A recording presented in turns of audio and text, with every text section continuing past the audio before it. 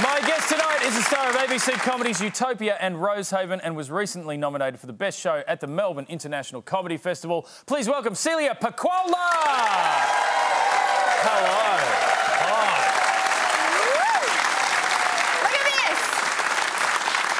at this! It's very fancy. I feel like we're inside an iPhone. It's very exciting. Don't drop us! Tell me, do you follow the news? Are you a news person? Not at all. Not even a little bit, Charlie. Particularly at the moment, because we've just finished the comedy festival and Luke and I are writing Rosehaven, so I have no idea what is going on in the world at all, other than, for some reason, people are posting old headshot photos. I don't know why. And the tampon tax thing is the only other thing that I've seen. The GST on tampons, yeah, 10%. there was a tampon tax because they were classing them as luxury items, which they are. I mean, my tampons are actually scented candles. Really? Vanilla. It's quite dangerous, but... Oh, I feel so fancy. It's great. That's very big, exciting news. But, yeah, that's really all I know that's happened. Apart from the luxury nature of your tampons, which is exactly where I expected this interview to go. Yeah. But is this an issue close to your heart, do you think? Tampons? Yeah. Close to my heart. Do you know where they... No. I get asked to do tampon commercials on a frighteningly regular basis. Like, almost daily, I get a request. Just people on the street going, Celia, do an ad for tampons. I don't know why.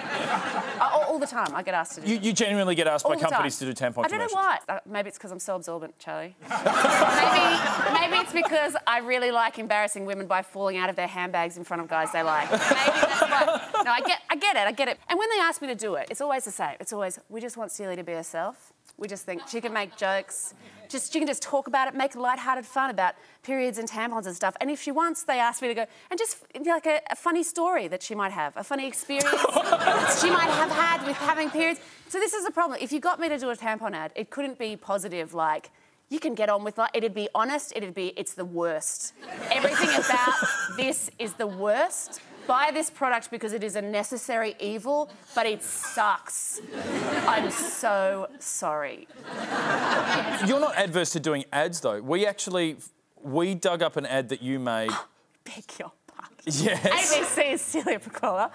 Ads? Well, I believe you did an ad for vacuum cleaners in Europe while you were living in London. Busted. Have a look at this. This is Celia. Oh my God! Dyson. Yeah. Oh my God! Doesn't lose suction. So that's... Yeah. Don't stumble upon a great slogan. Because you know what vacuum cleaners need? Suction. It's like their one thing.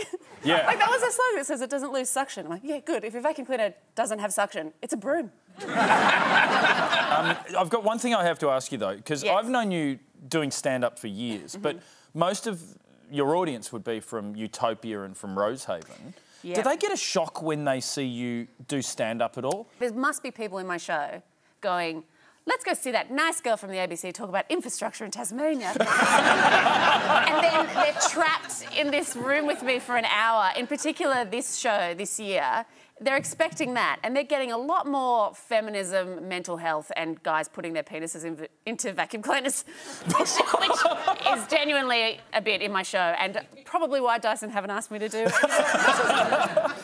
Celia is touring around the country. Would you please thank Celia Paquola? Thank you so much. Thank you.